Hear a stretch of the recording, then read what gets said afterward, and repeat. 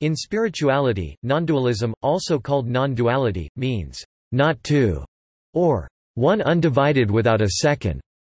Nondualism primarily refers to a mature state of consciousness, in which the dichotomy of I-other is transcended, and awareness is described as centerless and without dichotomies.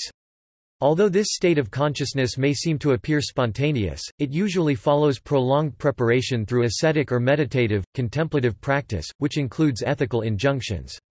While the term nondualism is derived from Advaita Vedanta, descriptions of nondual consciousness can be found within Hinduism, Turiya, Sahaja, Buddhism, Buddha nature, Rigpa, Shentong, and Western Christian and Neoplatonic traditions, Henosis, mystical union. The Asian idea of nondualism developed in the Vedic and post-Vedic Hindu philosophies, as well as in the Buddhist traditions. The oldest traces of nondualism in Indian thought are found as Advaita in the earlier Hindu Upanishads such as Brihadaranyaka Upanishad, as well as other pre-Buddhist Upanishads such as the Chandogya Upanishad, which emphasizes the unity of individual soul called Atman and the Supreme called Brahman. In Hinduism, nondualism has more commonly become associated with the Advaita Vedanta tradition of Adi Shankara. The Buddhist tradition added the teachings of Sunyata, the two truths doctrine, the non-duality of the absolute and the relative truth, and the Yogacara notion of mind, thought only, sata matra, or representation only, vijñaptimatra. Vijñapti Matra and the Two Truths doctrine, coupled with the concept of Buddha nature, have also been influential concepts in the subsequent development of Mahayana Buddhism, not only in India, but also in China and Tibet, most notably the Chan Zen and Dzogchen traditions. Western Neoplatonism is an essential element of both Christian contemplation and mysticism, and of Western esotericism and modern spirituality, especially Unitarianism, Transcendentalism, Universalism and Perennialism. Etymology. Advaita of Hinduism and Advaya of Buddhism both refer to nondualism. Advaita is from Sanskrit roots a, not, divaita, dual, and is usually translated as nondualism, nonduality, and nondual. The term nondualism and the term Advaita, from which it originates, are polyvalent terms. The English word's origin is the Latin duo meaning two, prefixed with non, meaning not. Advaya is also a Sanskrit word that means identity, unique, not two, without a second, and typically refers to the Two Truths doctrine of Mahayana Buddhism, especially Madhyamaka. One of the earliest uses of the word Advaita is found in verse 4.3. 32 of the Brihadaranyaka Upanishad 800 BCE, and in verses 7 and 12 of the Mandukya Upanishad variously dated to have been composed between 500 BCE to 200 CE. The term appears in the Brihadaranyaka Upanishad in the section with a discourse of the oneness of Atman and Brahman, as follows: An ocean is that one seer, without any duality Advaita, this is the Brahma world, O king. Thus did Yajnavalkya teach him. This is his highest goal, this is his highest success, this is his highest world, this is his highest bliss. All other creatures live on a small portion of that bliss. The English term, nondual, was also informed by early translations of the Upanishads in Western languages other than English from 1775. These terms have entered the English language from literal English renderings of Advaita, subsequent to the first wave of English translations of the Upanishads. These translations commenced with the work of Muller (1823–1900) in the monumental Sacred Books of the East (1879). Max Muller rendered Advaita as monism, as have many recent scholars. However, some scholars state that Advaita is not really monism. Topic: Definitions. Nondualism is a fuzzy concept, for which many definitions can be found, according to Easpan and Nikolov. Nondualism is the thought in some Hindu, Buddhist and Taoist schools, which teaches that the multiplicity of the universe is reducible to one essential reality. According to Jeff Foster, non-duality points to the essential oneness, wholeness, completeness, unity of life, a wholeness which exists here and now, prior to any apparent separation. Despite the compelling appearance of separation and diversity, there is only one universal essence, one reality. Oneness is all there is, and we are included.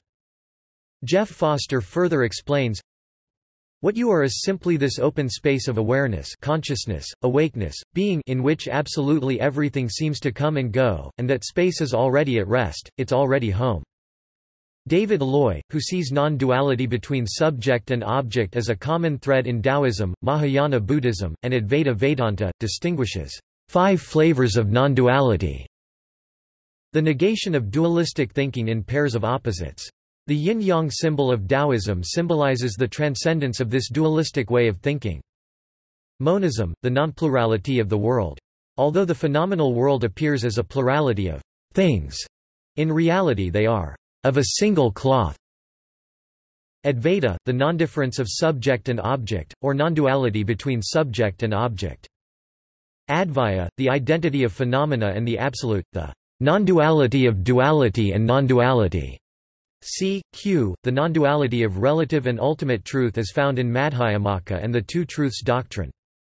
Mysticism, a mystical unity between God and man. The idea of non-dualism is typically contrasted with dualism, with dualism defined as the view that the universe and the nature of existence consists of two realities, such as the God and the world, or as God and devil, or as mind and matter, and so on. The idea of a non-dual consciousness has gained attraction and popularity in Western spirituality and New Age thinking. It is recognized in the Asian traditions, but also in Western and Mediterranean religious traditions, and in Western philosophy. Non-dual consciousness is perceived in a wide variety of religious traditions.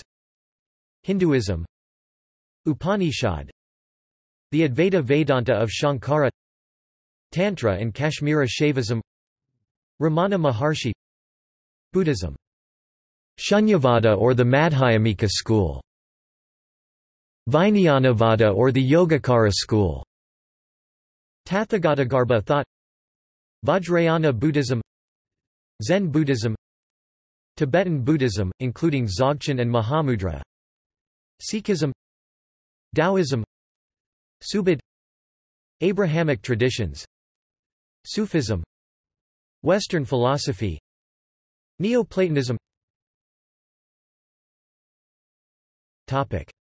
Hinduism. Advaita refers to non-dualism, non-distinction between realities, the oneness of Atman and Brahman, as in Vedanta, Shaktism and Shaivism. Although the term is best known from the Advaita Vedanta school of Adi Shankara, Advaita is used in treatises by numerous medieval-era Indian scholars, as well as modern schools and teachers. The Hindu concept of Advaita refers to the idea that all of the universe is one essential reality, and that all facets and aspects of the universe is ultimately an expression or appearance of that one reality. According to Dasgupta and Mohanta, non-dualism developed in various strands of Indian thought, both Vedic and Buddhist, from the Upanishadic period onward. The oldest traces of non-dualism in Indian thought may be found in the Chandogya Upanishad, which predates the earliest Buddhism. Pre-sectarian Buddhism may also have been responding to the teachings of the Chandogya Upanishad, rejecting some of its Atman-Brahman related metaphysics. Advaita appears in different shades in various schools of Hinduism, such as in Advaita Vedanta, Vishishtadvaita Vedanta, Vaishnavism, Suddhadvaita Vedanta, Vaishnavism, Shaivism, and Shaktism. It implies, in Advaita Vedanta of Adi Shankara, that all of the reality is Brahman, and that the Atman soul, self, and Brahman ultimate unchanging reality are one. Advaita ideas of schools within Hinduism contrasts with its Dvaita schools such as of Madhvacharya, who stated that the experienced reality and God are two dual and distinct. Vedanta. Several schools of Vedanta teach a form of non-dualism. The best known is Advaita Vedanta, but other non-dual Vedanta schools also have a significant influence and following, such as Vishishtadvaita Vedanta and Shuddhadvaita, both of which are Bhedabheda. Advaita Vedanta. The non-duality of the Advaita Vedantins is of the identity of Brahman and the Atman. Advaita has become a broad current in Indian culture and religions, influencing subsequent traditions like Kashmir Shaivism. The oldest surviving manuscript on Advaita Vedanta is by Gaudapada 6th century CE, who has traditionally been regarded as the teacher of Govinda Bhagavapada and the grandteacher of Shankara. Advaita is best known from the Advaita Vedanta tradition of Adi Shankara, who states that Brahman is pure being, consciousness and bliss. Sat Cit Ananda. Advaita states Murti is the knowledge of Brahman and self-consciousness without differences. The goal of Vedanta is to know the truly real and thus become one with it. According to Advaita Vedanta, Brahman is the highest reality. The universe, according to Advaita philosophy, does not simply come from Brahman, it is Brahman. Brahman is the single binding unity behind the diversity in all that exists in the universe. Brahman is also that which is the cause of all changes. Brahman is the creative principle which lies realized in the whole world. The non-dualism of Advaita relies on the Hindu concept of Atman, which is a Sanskrit word that means real self of the individual, essence, and soul. Atman is the first principle, the true self of an individual beyond identification with phenomena, the essence of an individual. Atman is the universal principle, one eternal indifferentiated self-luminous consciousness, asserts Advaita Vedanta school of Hinduism. Advaita Vedanta philosophy considers Atman as self-existent awareness, limitless, non-dual and same as Brahman. Advaita school asserts that there is soul, self, within each living entity which is fully identical with Brahman. This identity holds that there is one soul that connects and exists in all living beings, regardless of their shapes or forms. There is no distinction, no superior, no inferior, no separate devotee soul Atman, no separate God soul Brahman. The oneness unifies all beings, there is the divine in every being, and all existence is a single reality, state the Advaita Vedantins. The non-dualism concept of Advaita Vedanta asserts that each soul is non-different from the infinite Brahman. Advaita Vedanta – Three levels of reality. Advaita Vedanta adopts sublation as the criterion to postulate three levels of ontological reality. Paramarthika Paramartha, absolute, the reality that is metaphysically true and ontologically accurate. It is the state of experiencing that which is absolutely real and into which both other reality levels can be resolved. This experience can't be sublated exceeded by any other experience. Vyavaharika Vyavahara, or Samvriti Saya, consisting of the empirical or pragmatic reality. It is ever-changing over time, thus empirically true at a given time and context but not metaphysically true. It is our world of experience, the phenomenal world that we handle every day when we are awake.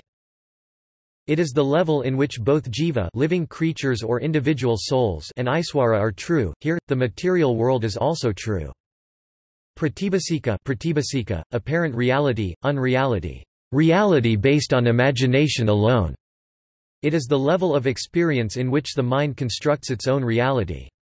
A well-known example is the perception of a rope in the dark as being a snake. Similarities and differences with Buddhism. Scholars state that Advaita Vedanta was influenced by Mahayana Buddhism, given the common terminology and methodology and some common doctrines. Elliot Deutsch and Rohit Dalvi state, in any event a close relationship between the Mahayana schools and Vedanta did exist, with the latter borrowing some of the dialectical techniques, if not the specific doctrines, of the former. Advaita Vedanta is related to Madhyamaka via Gaudapada, who took over the Buddhist doctrine that ultimate reality is pure consciousness Vijñapti Matra.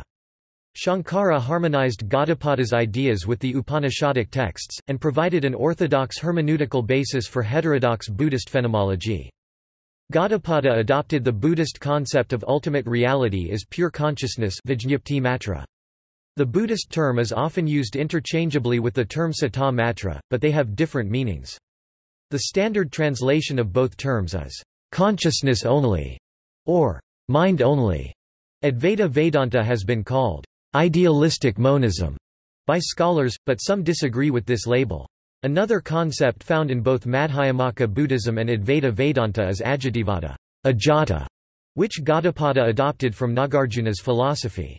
Gaudapada wove both doctrines into a philosophy of the Mandukya Upanishad, which was further developed by Shankara. Michael Coman states there is a fundamental difference between Buddhist thought and that of Gaudapada, in that Buddhism has as its philosophical basis the doctrine of dependent origination, according to which everything is without an essential nature and everything is empty of essential nature while Gaudapada does not rely on this principle at all.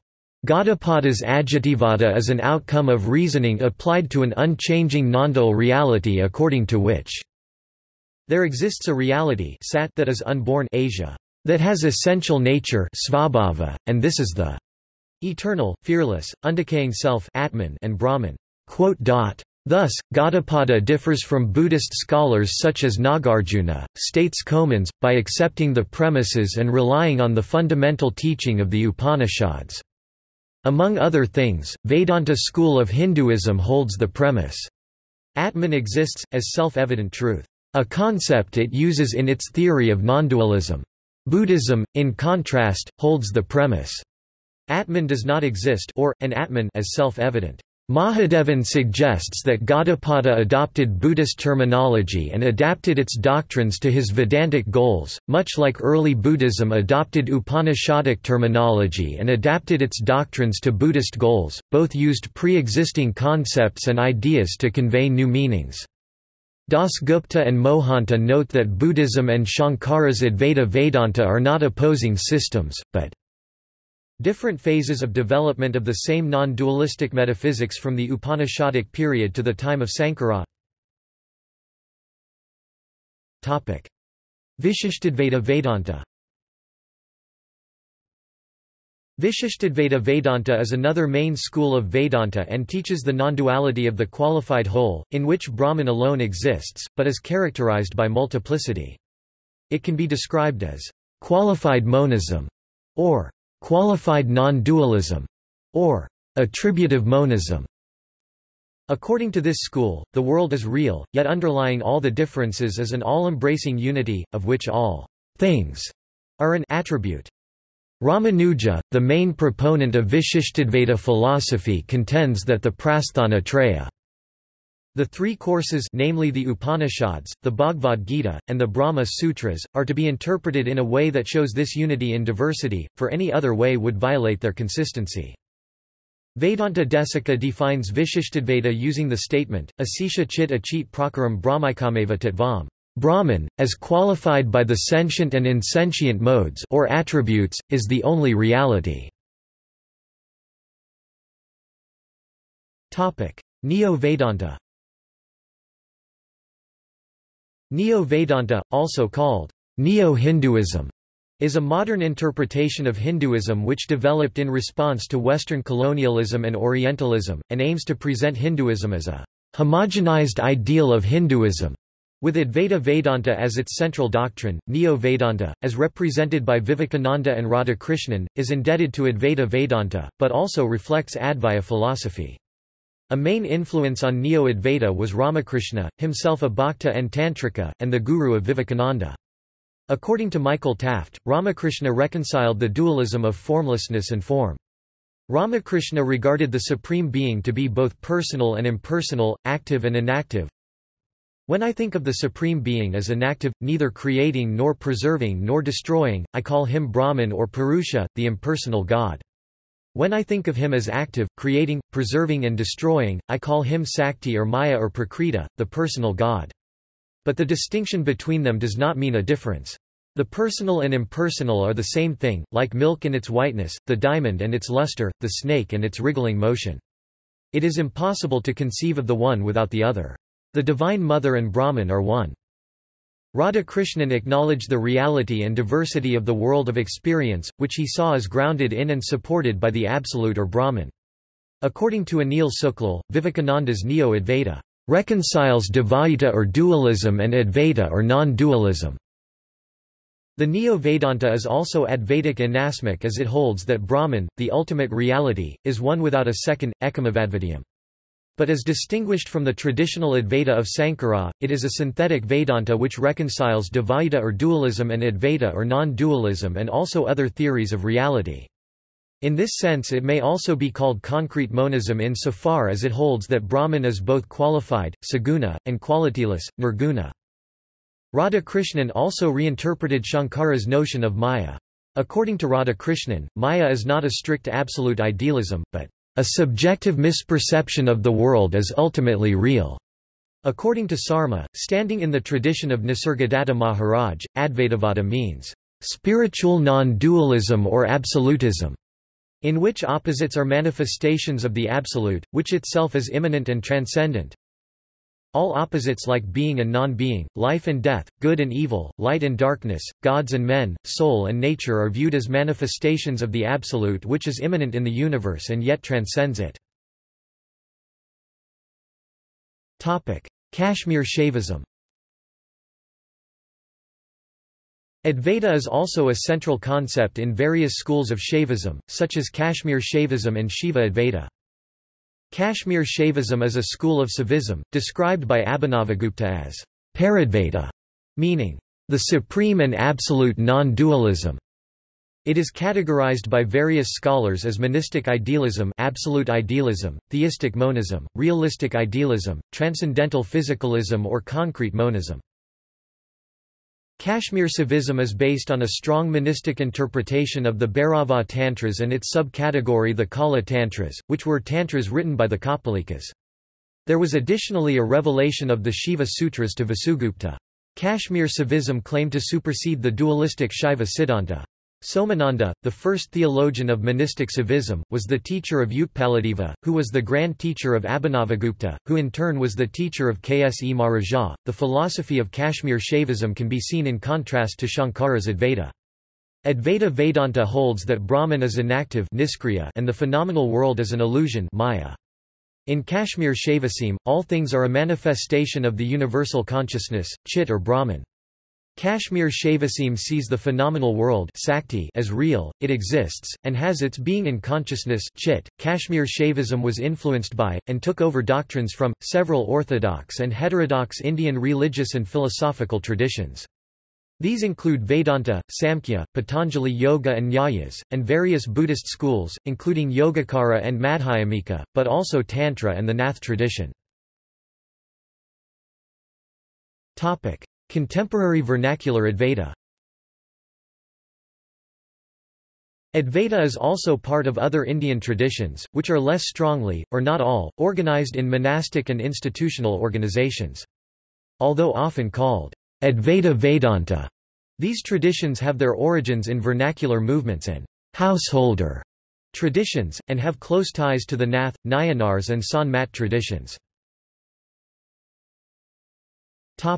Ramana Maharshi.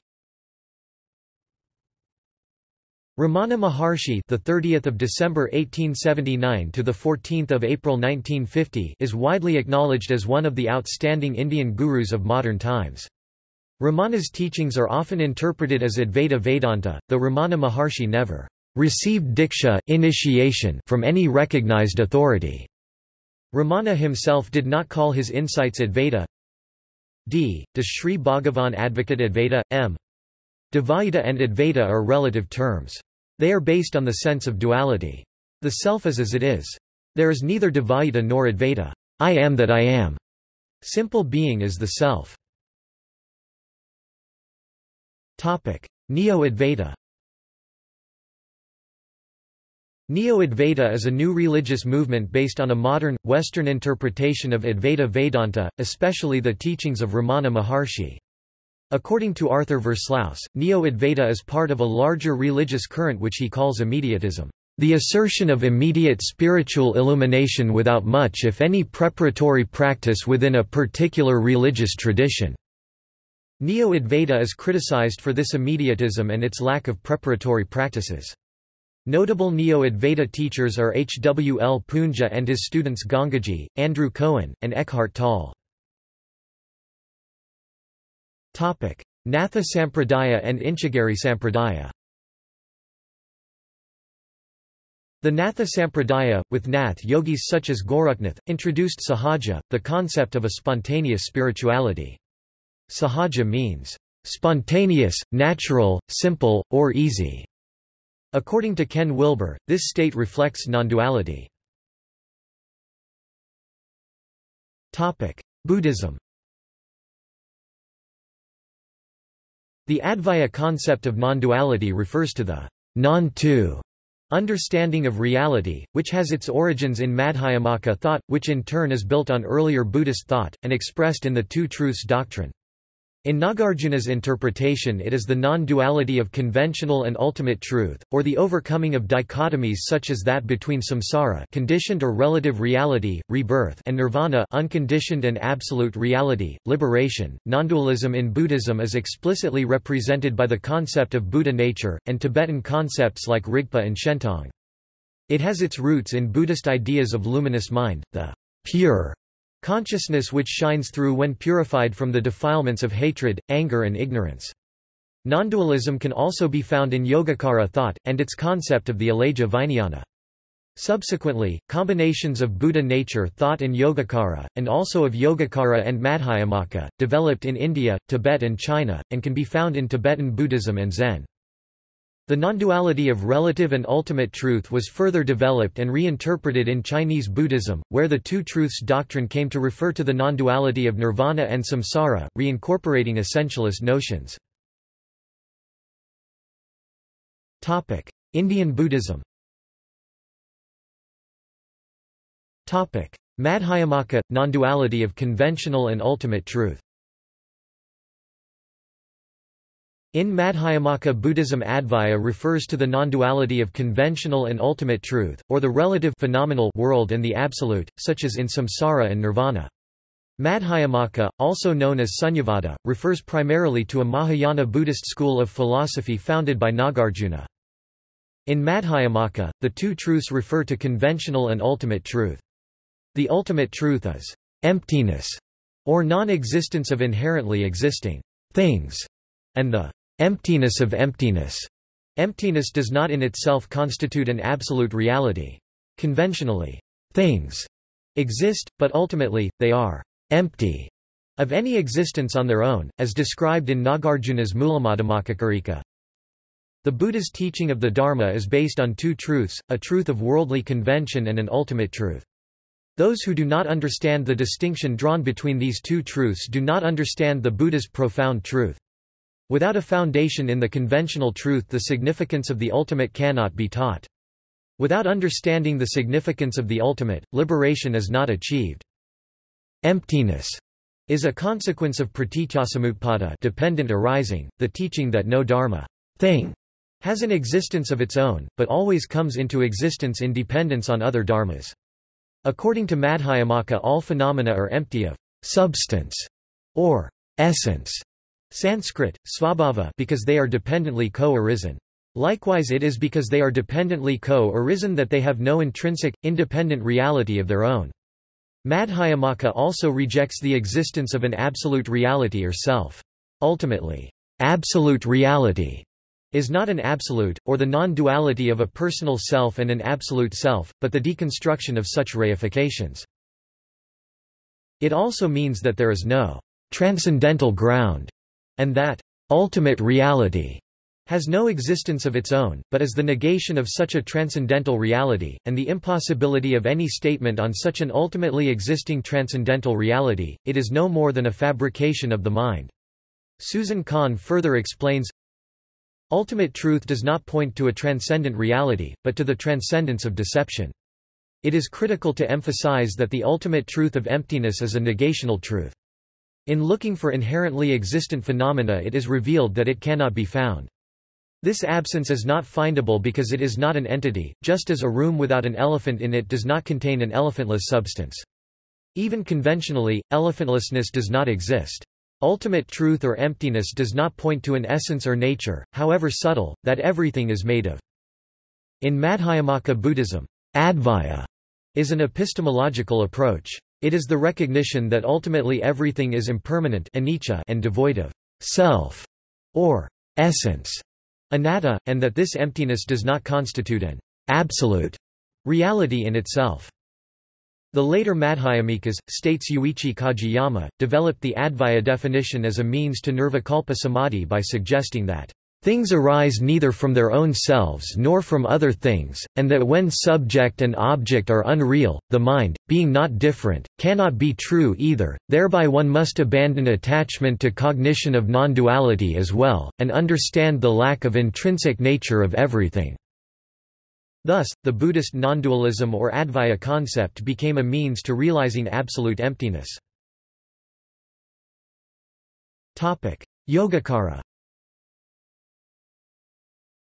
In Yogacara, Adhyava may also refer to overcoming the dichotomies of cognitum and cognition imposed by conceptual thought. Yogacara, Sanskrit, literally, yoga practice, one whose practice is yoga, is an influential school of Buddhist philosophy and psychology emphasizing phenomenology and, some argue, ontology through the interior lens of meditative and yogic practices. It developed within Indian Mahayana Buddhism in about the 4th century CE. The concept of Adhyava in Yogacara is an epistemological stance on the nature of knowledge. Early Buddhism schools such as Sarvastivada and Sautrantika, that thrived through the early centuries of the Common Era, postulated a dualism, dvaya, wherein grasping grahaka, cognition, and the grasped gradia, cognitum, both are really existing. Yogacara postulates an advaya of grasping and the grasped, stating that only the mind or the representations we cognize really exist. In Yogacara thought, cognition is a modification of the base consciousness, alaya vijnana. By the reification of these modifications into separate consciousnesses, the 8th consciousnesses of Yogacara came into existence. In later Buddhist thought, which took an idealistic turn, the storehouse consciousness or base consciousness came to be seen as a pure consciousness, from which everything arises. According to the Lankavatara Sutra and the schools of Chan, Zen Buddhism, the alaya vijnana is identical with the Tathagata Garbha, and is fundamentally pure. Vijñapti matra, coupled with Buddha nature or Tathagatagarbha, has been an influential concept in the subsequent development of Mahayana Buddhism, not only in India, but also in China and Tibet, most notable in the Chan Zen and Dzogchen traditions. According to Kachamadam, Yogacara is a realistic pluralism. It does not deny the existence of individual beings, but denies the following: 1. That the absolute mode of reality is consciousness, mind, ideas. 2. That the individual beings are transformations or evolutes of an absolute consciousness, mind, idea. 3. That the individual beings are but illusory appearances of a monistic reality. Vijñapti matra, consciousness only, or representation only, is one of the main features of Yogacara philosophy. It is often used interchangeably with the term sata matra, but they have different meanings. The standard translation of both terms is consciousness only or mind only. Several modern researchers object to this translation, and the accompanying label of absolute idealism or idealistic monism. A better translation for Vijñapti matra is representation only. Vijñapti matra then means mere representation of consciousness. He phrase Vijñaptimatratavada means a theory which says that the world as it appears to the unenlightened ones is mere representation of consciousness. Therefore, any attempt to interpret Vijñaptimatratavada as idealism would be a gross misunderstanding of it. The term Vijñapti matra replaced the more metaphysical term sata matra used in the Lankavatara Sutra. The Lankavatara Sutra appears to be one of the earliest attempts to provide a philosophical justification for the absolutism that emerged in Mahayana in relation to the concept of Buddha. It uses the term sata matra, which means properly, thought only. By using this term it develops an ontology, in contrast to the epistemology of the term Vijñapti matra. The Lankavatara Sutra equates sata and the absolute. According to Kachamadam, this is not the way Yogacara uses the term Vijñapti. The absolute state is defined simply as emptiness, namely the emptiness of subject-object distinction. Once thus defined as emptiness sunyata, it receives a number of synonyms, none of which betray idealism. The Yogacarans define 3 basic modes by which we perceive our world. These are referred to in Yogacara as the 3 natures of perception. They are parikalpita, literally, fully conceptualized, imaginary nature, wherein things are incorrectly comprehended based on conceptual construction, through attachment and erroneous discrimination. Paratantra, literally, other-dependent, dependent nature, by which the correct understanding of the dependently originated nature of things is understood. Parinispana, literally, fully accomplished, absolute nature, through which one comprehends things as they are in themselves, uninfluenced by any conceptualization at all. Also, regarding perception, the Yogacarans emphasized that our everyday understanding of the existence of external objects is problematic, since in order to perceive any object and thus, for all practical purposes, for the object to exist, there must be a sensory organ as well as a correlative type of consciousness to allow the process of cognition to occur. Buddha nature. Vijñapti Matra and the Two Truths doctrine, as understood in Chinese Buddhism, are closely linked to Buddha nature. Those teachings have had a profound influence on Mahayana Buddhism, not only in India, but also in China and Tibet, most notably the Chan, Zen, and Dzogchen traditions. They may be related to an archaic form of Buddhism which is close to Brahmanical beliefs, elements of which are preserved in the Nikayas, and survived in the Mahayana tradition. Contrary to popular opinion, the Theravada and Mahayana traditions may be divergent, but equally reliable records of a pre-canonical Buddhism which is now lost forever. The Mahayana tradition may have preserved a very old, pre-canonical tradition, which was largely, but not completely, left out of the Theravada canon. The Buddhist teachings on the Buddha nature may be regarded as a form of nondualism. Buddha nature is the essential element that allows sentient beings to become Buddhas. The term, Buddha nature, is a translation of the Sanskrit coinage, Buddha Dhatu, which seems first to have appeared in the Mahayana Mahaparinirvana Sutra, where it refers to a sacred nature that is the basis for beings becoming Buddhas. The term seems to have been used most frequently to translate the Sanskrit Tathagatagarbha. The Sanskrit term, Tathagatagarbha, may be parsed into Tathagata, the one thus gone, referring to the Buddha, and Garbha, womb. The Tathagatagarbha, when freed from avidya, ignorance, is the Dharmakaya, the absolute. Tantric Buddhism. Tantra is a religious tradition that originated in India in the middle of the first millennium CE, and has been practiced by Buddhists, Hindus and Jains throughout South and Southeast Asia. It views humans as a microcosmos which mirrors the macrocosmos. Its aim is to gain access to the energy or enlightened consciousness of the Godhead or Absolute, by embodying this energy or consciousness through rituals. It views the Godhead as both transcendent and immanent, and views the world as real, and not as an illusion. Rather than attempting to see through or transcend the world, the practitioner comes to recognize that the world as I, the supreme egoity of the Godhead. In other words, he gains a God's eye view of the universe, and recognizes it to be nothing other than herself, himself. For East Asian Buddhist Tantra in particular, this means that the totality of the cosmos is a realm of dharma, sharing an underlying common principle. Ramakrishna too was a tantric adherent, although his tantric background was overlaid and smoothed with an Advaita interpretation by his student Vivekananda. East Asian Buddhism. Chinese Buddhism – non-duality of mundane and highest reality. In Chinese Buddhism, the Two Truths doctrine was interpreted as an ontological teaching of three truths, states Wayland Lai, wherein samsaric being and nirvanic emptiness as well any and all distinctions are not two. The Chinese Buddhist scholars posited that there is a third truth above the mundane truth of samsaric being and the highest truth nirvanic emptiness sunyata. In one description, everything is posited to be simultaneously empty, real and neither. According to Lai, most scholars of Chinese Buddhism, unlike Nagarjuna, failed to realize that the two truths were epistemic, not ontological. This mistake was identified and discussed by Jizang of Sanlin School. Chinese Buddhism evolved over time. Before 400 CE, states Lai, the Chinese understood the Buddhist doctrine to be that karmic rebirth entailed the transmigration of soul. It was monk Mindu who understood that the Buddha taught a no-soul doctrine, and he tried to explain this to his Buddhist Sangha, but was vilified for denying the existence of soul. Mindu's ideas, however, began a momentum that led to the emergence of 6 Prajna schools in the 4th and 5th century CE.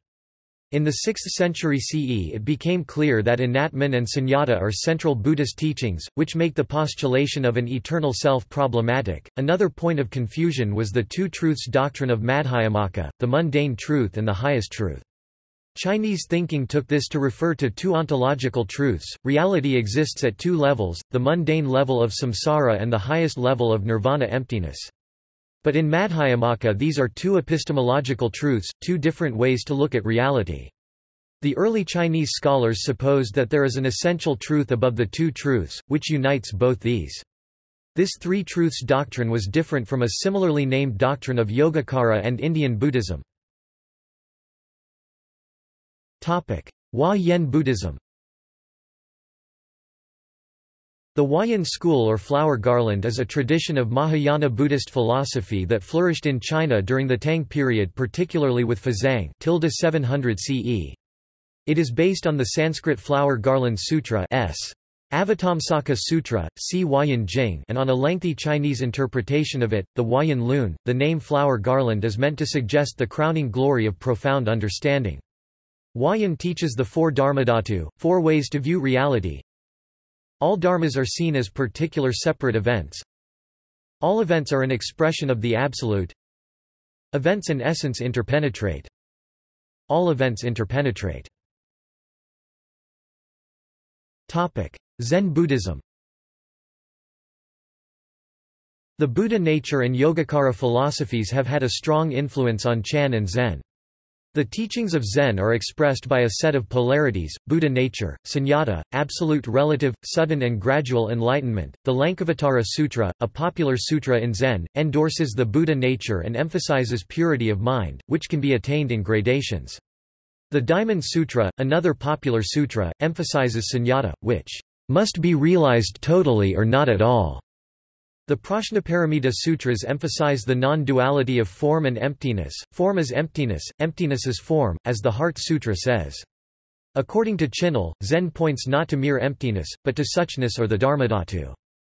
The idea that the ultimate reality is present in the daily world of relative reality fitted into the Chinese culture, which emphasized the mundane world and society. But this does not explain how the absolute is present in the relative world. This question is answered in such schemata as the five ranks of Tozen and the Oxherding pictures. The continuous pondering of the break through koan or wa-tou word head leads to kensho, an initial insight into seeing the Buddha nature. According to Hori, a central theme of many koans is the identity of opposites, and point to the original non-duality. Victor Sojin Hori describes kensho, when attained through koan study, as the absence of subject-object duality. The aim of the so-called break through koan is to see the non-duality of subject and object, in which subject and object are no longer separate and distinct. Zen Buddhist training does not end with kensho. Practice is to be continued to deepen the insight and to express it in daily life, to fully manifest the non-duality of absolute and relative. To deepen the initial insight of kensho, shikantaza and koan study are necessary. This trajectory of initial insight followed by a gradual deepening and ripening is expressed by Linji Yixuan in his three mysterious gates, the four ways of knowing of Hakuin, the five ranks, and the 10 ox-herding pictures which detail the steps on the path. Essence function in Korean Buddhism. The polarity of absolute and relative is also expressed as essence function. The absolute is essence, the relative is function. They can't be seen as separate realities, but interpenetrate each other.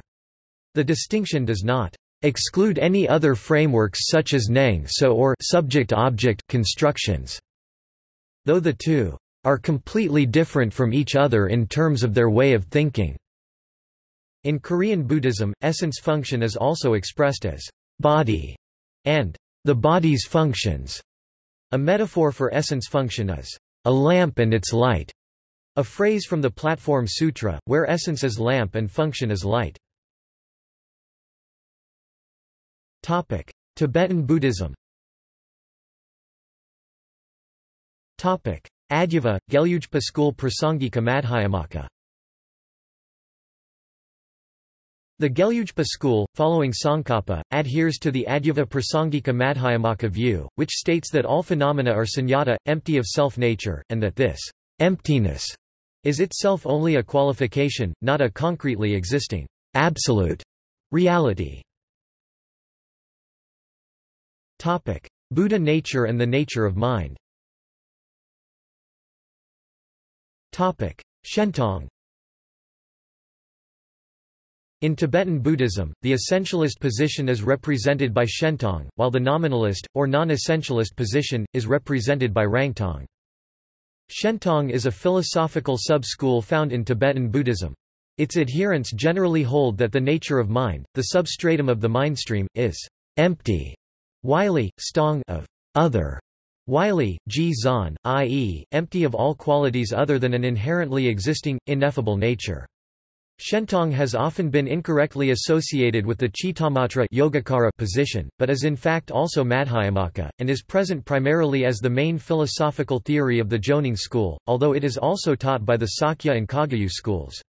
According to Shentongpa, proponents of Shentong, the emptiness of ultimate reality should not be characterized in the same way as the emptiness of apparent phenomena because it is prabhasvara samtana, or luminous mindstream, endowed with limitless Buddha qualities.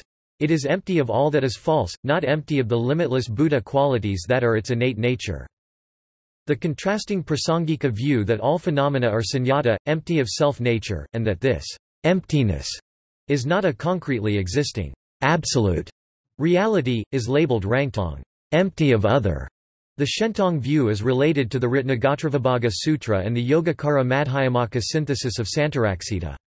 The truth of sunyata is acknowledged, but not considered to be the highest truth, which is the empty nature of mind.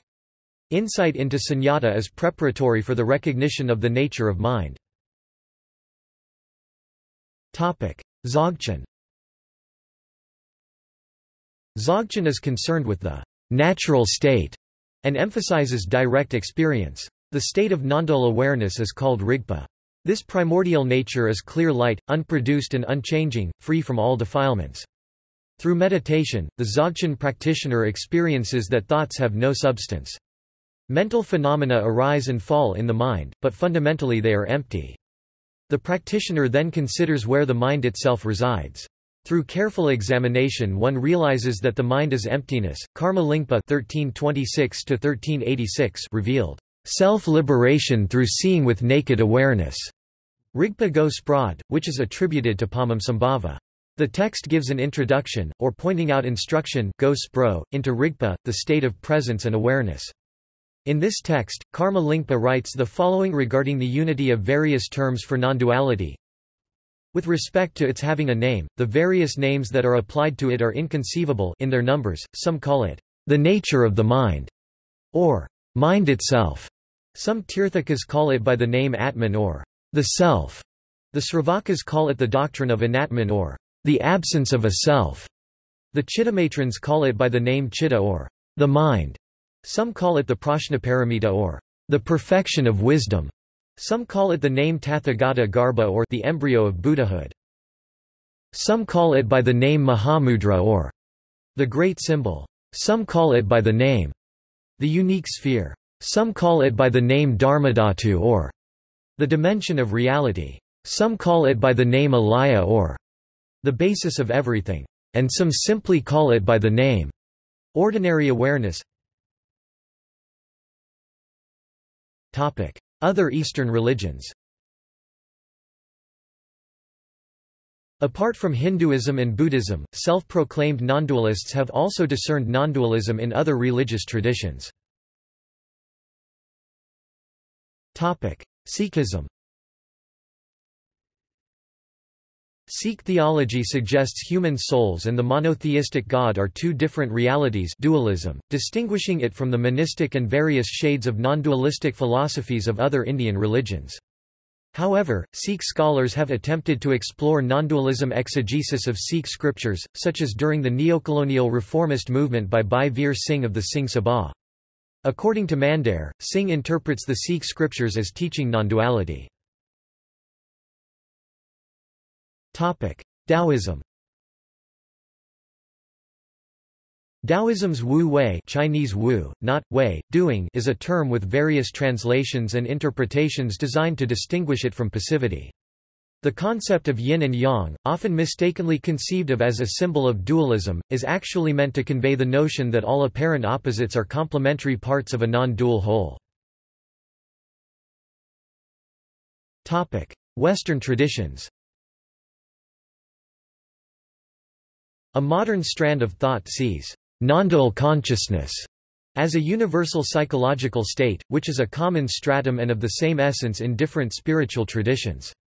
It is derived from Neo-Vedanta and Neo-Advaita, but has historical roots in Neoplatonism, Western esotericism, and perennialism. The idea of nondual consciousness as the central essence is a universalistic and perennialist idea, which is part of a modern mutual exchange and synthesis of ideas between Western spiritual and esoteric traditions and Asian religious revival and reform movements. Central elements in the Western traditions are Neoplatonism, which had a strong influence on Christian contemplation c.q. mysticism, and its accompanying apophatic theology, and Western esotericism, which also incorporated Neoplatonism and Gnostic elements including Hermeticism. Western traditions are, among others, the idea of a perennial philosophy, Swedenborgianism, Unitarianism, Orientalism, Transcendentalism, Theosophy, and New Age. Eastern movements are the Hindu reform movements such as Vivekananda's Neo-Vedanta and Aurobindo's Integral Yoga, the Vipassana movement, and Buddhist modernism. Roman world. Gnosticism. Since its beginning, Gnosticism has been characterized by many dualisms and dualities, including the doctrine of a separate God and Manichaean good, evil dualism. Ronald Miller interprets the Gospel of Thomas as a teaching of non-dualistic consciousness. Neoplatonism. The precepts of Neoplatonism of Plotinus 2nd century assert non-dualism. Neoplatonism had a strong influence on Christian mysticism. Some scholars suggest a possible link of more ancient Indian philosophies on Neoplatonism, while other scholars consider these claims as unjustified and extravagant, with the counter-hypothesis that nondualism developed independently in ancient India and Greece. The nondualism of Advaita Vedanta and Neoplatonism have been compared by various scholars, such as J. F. Stahl, Frederick Copleston, Aldo Magris and Mario Piantelli, Sarvepalli Radhakrishnan, Gwen Griffith Dixon, John Y. Fenton and Dale Reap. Medieval Abrahamic religions. Christian contemplation and mysticism. In Christian mysticism, contemplative prayer and apophatic theology are central elements. In contemplative prayer, the mind is focused by constant repetition of phrase or word.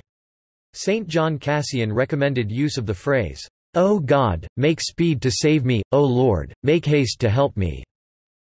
Another formula for repetition is the name of Jesus, or the Jesus Prayer, which has been called the mantra of the Orthodox Church, although the term Jesus Prayer is not found in the Fathers of the Church. The author of The Cloud of Unknowing recommended use of a monosyllabic word, such as God or love. Apophatic theology is derived from Neoplatonism via Pseudo-Dionysius the Areopagite. In this approach, the notion of God is stripped from all positive qualifications, leaving a darkness or unground. It had a strong influence on Western mysticism. A notable example is Meister Eckhart, who also attracted attention from Zen Buddhists like D.T. Suzuki in modern times, due to the similarities between Buddhist thought and Neoplatonism. The Cloud of Unknowing, an anonymous work of Christian mysticism written in Middle English in the latter half of the 14th century, advocates a mystic relationship with God. The text describes a spiritual union with God through the heart. The author of the text advocates centering prayer, a form of inner silence. According to the text, God cannot be known through knowledge or from intellection. It is only by emptying the mind of all created images and thoughts that we can arrive to experience God. Continuing on this line of thought, God is completely unknowable by the mind. God is not known through the intellect but through intense contemplation, motivated by love, and stripped of all thought. Thomism, though not non-dual in the ordinary sense, considers the unity of God so absolute that even the duality of subject and predicate, to describe him, can be true only by analogy. In Thomist thought, even the tetragrammaton is only an approximate name, since I am involves a predicate whose own essence is its subject. The former nun and contemplative Bernadette Roberts is considered a non-dualist by Jerry Katz. Jewish Hasidism and Kabbalism.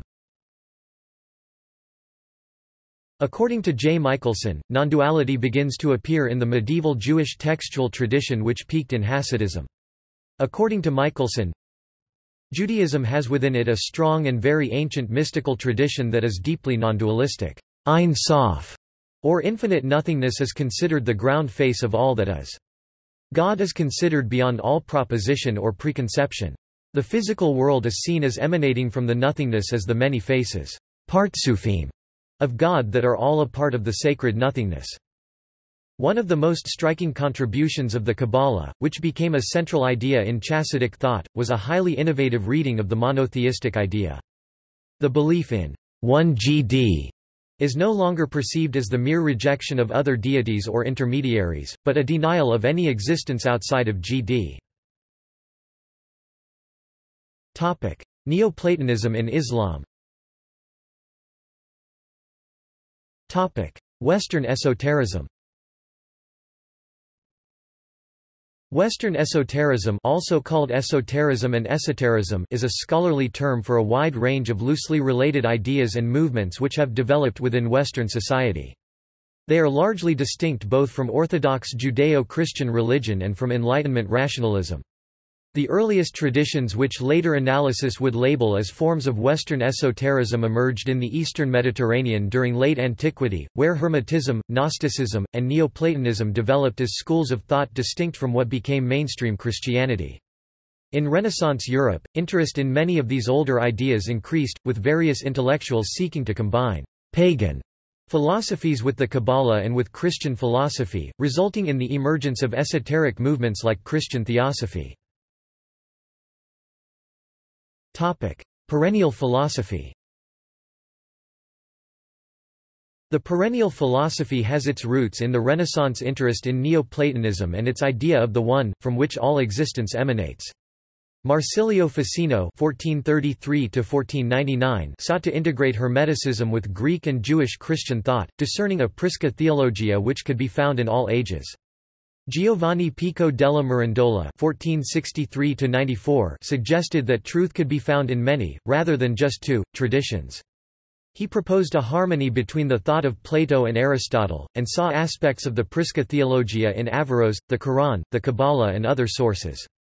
Agostino Stucco (1497–1548) coined the term Philosophia perennis. Orientalism. The Western world has been exposed to Indian religions since the late 18th century. The first Western translation of a Sanskrit text was made in 1785. It marked a growing interest in Indian culture and languages. The first translation of the Dualism and Nondualism discussing Upanishads appeared in two parts in 1801 and 1802 and influenced Arthur Schopenhauer, who called them, "the consolation of my life." Early translations also appeared in other European languages.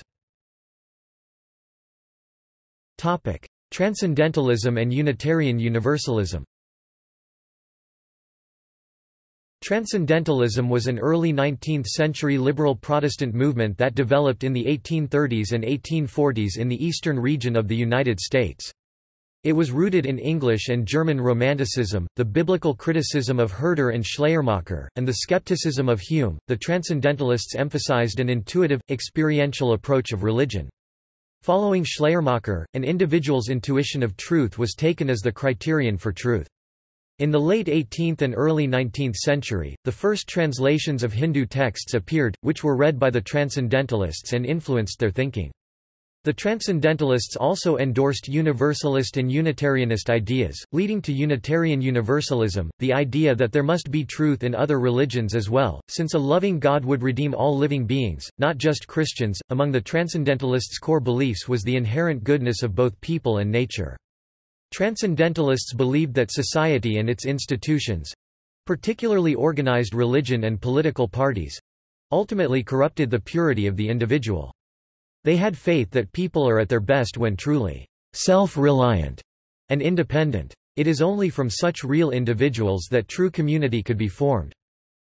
The major figures in the movement were Ralph Waldo Emerson, Henry David Thoreau, John Muir, Margaret Fuller and Amos Bronson Alcott. Neo-Vedanta.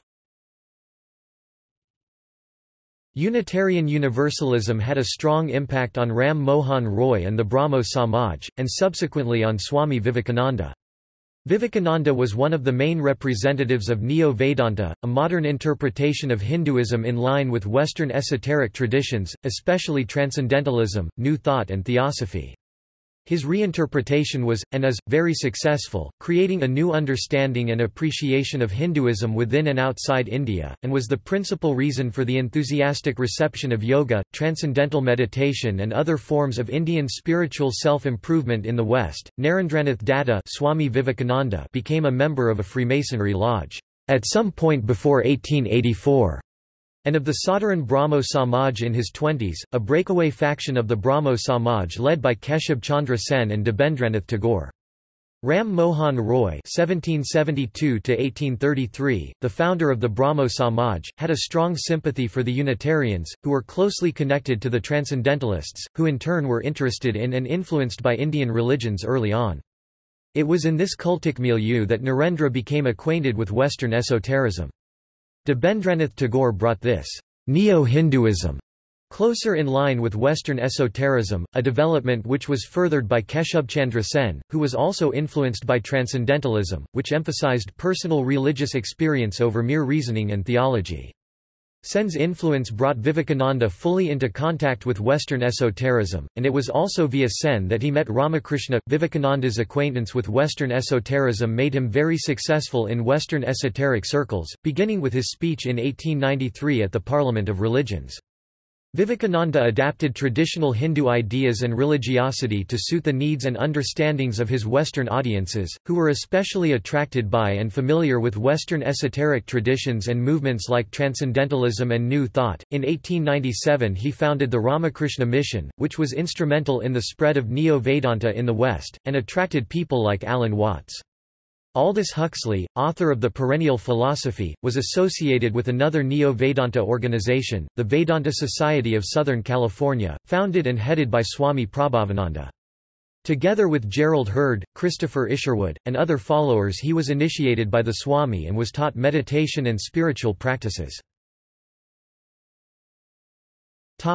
Theosophical Society. A major force in the mutual influence of Eastern and Western ideas and religiosity was the Theosophical Society. It searched for ancient wisdom in the East, spreading Eastern religious ideas in the West. One of its salient features was the belief in masters of wisdom, beings, human or once human, who have transcended the normal frontiers of knowledge, and who make their wisdom available to others. The Theosophical Society also spread Western ideas in the East, aiding a modernization of Eastern traditions, and contributing to a growing nationalism in the Asian colonies. New Age. The New Age movement is a Western spiritual movement that developed in the second half of the 20th century. Its central precepts have been described as drawing on both Eastern and Western spiritual and metaphysical traditions and infusing them with influences from self-help and motivational psychology, holistic health, parapsychology, consciousness research and quantum physics. The New Age aims to create a spirituality without borders or confining dogmas that is inclusive and pluralistic.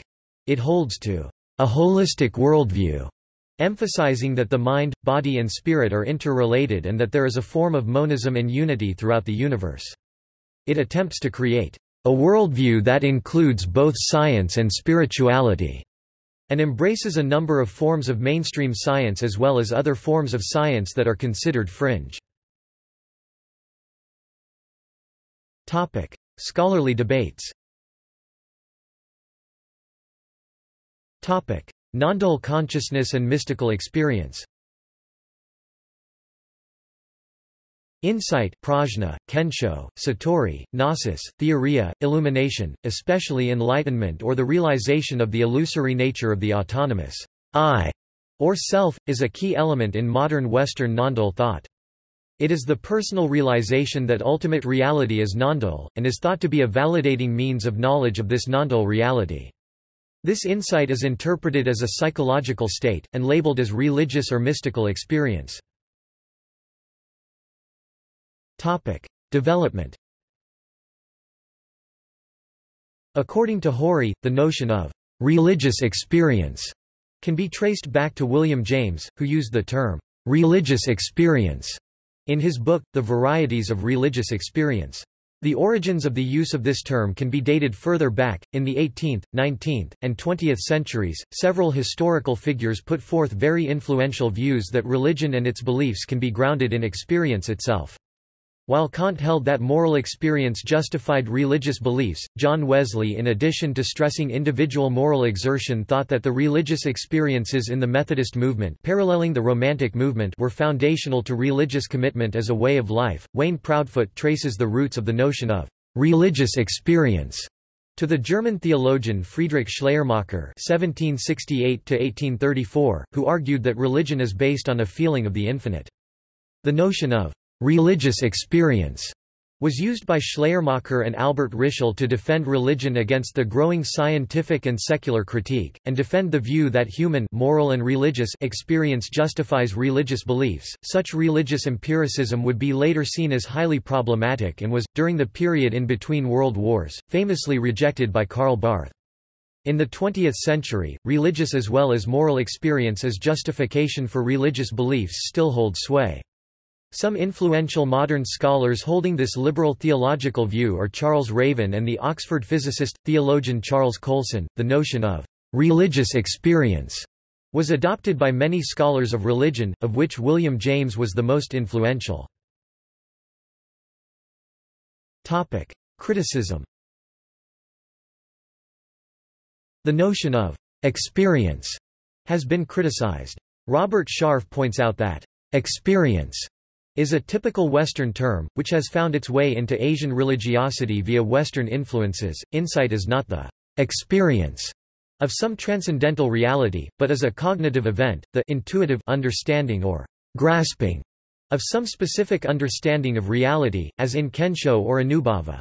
Pure experience does not exist, all experience is mediated by intellectual and cognitive activity. A pure consciousness without concepts, reached by cleaning the doors of perception, would be an overwhelming chaos of sensory input without coherence. Non-dual consciousness as common essence. Common essence. A main modern proponent of perennialism was Aldous Huxley, who was influenced by Vivekananda's Neo-Vedanta and Universalism. This popular approach finds supports in the common core thesis. According to the common core thesis, different descriptions can mask quite similar if not identical experiences. According to Elias Amidon, there is an indescribable, but definitely recognizable, reality that is the ground of all being. According to Renard, these are based on an experience or intuition of the real. According to Amidon, this reality is signified by many names from spiritual traditions throughout the world. Non-dual awareness, pure awareness, open awareness, presence awareness, unconditioned mind, Rigpa, primordial experience, this, the basic state, the sublime, Buddha nature, original nature, spontaneous presence, the oneness of being, the ground of being, the real, clarity, God consciousness, divine light, the clear light, illumination, realization and enlightenment. According to Renard, nondualism as common essence prefers the term nondualism instead of monism, because this understanding is non-conceptual. not graspable in an idea. Even to call this ground of reality one, or oneness, is attributing a characteristic to that ground of reality. The only thing that can be said is that it is not two, or non-dual. According to Renard, Alan Watts has been one of the main contributors to the popularization of the non-monistic understanding of nondualism. Criticism. The Common Core thesis is criticized by diversity theorists such as S.T. Katz and W. Proudfoot. They argue that no unmediated experience is possible, and that in the extreme, language is not simply used to interpret experience but in fact constitutes experience. The idea of a common essence has been questioned by Yandel, who discerns various religious experiences and their corresponding doctrinal settings, which differ in structure and phenomenological content, and in the evidential value they present. Yandel discerns 5 sorts: numinous experiences, monotheism, Jewish, Christian, Vedantic; nirvanic experiences, Buddhism, according to which one sees that the self is but a bundle of fleeting states; Kabbalah experiences, Jainism, according to which one sees the self as an indestructible subject of experience; moksha experiences, Hinduism, Brahman, either as a cosmic person, or, quite differently, as qualityless; nature mystical experience. The specific teachings and practices of a specific tradition may determine what experience someone has, which means that this experience is not the proof of the teaching, but a result of the teaching. The notion of what exactly constitutes liberating insight varies between the various traditions, and even within the traditions. Bronkhorst, for example, notices that the conception of what exactly liberating insight is in Buddhism was developed over time. Whereas originally it may not have been specified, later on the Four Truths served as such, to be superseded by pratityasamutpada, and still later, in the Hinayana schools, by the doctrine of the non-existence of a substantial self or person. And Schmidhausen notices that still other descriptions of this liberating insight exist in the Buddhist canon. See also Notes. References. Sources. Published sources. Web sources. Further reading. General Katz, Jerry 2007, 1, Essential Writings on Non-Duality, Sentient Publications. Loy, David 1988, Non-Duality, A Study in Comparative Philosophy, New Haven, Conn, Yale University Press, ISBN 1-57392-359-1. Renard, Philip 2010, Non-Dualisme. De direct Bevrightingsweg, Kothen, Uitbeverage Taft, Michael 2014, Nondualism, A Brief History of a Timeless Concept, Cephalopod Rex Orientalism. King, Richard 2002, Orientalism and Religion, Post-Colonial Theory, India and the Mystic East, Routledge Buddhism.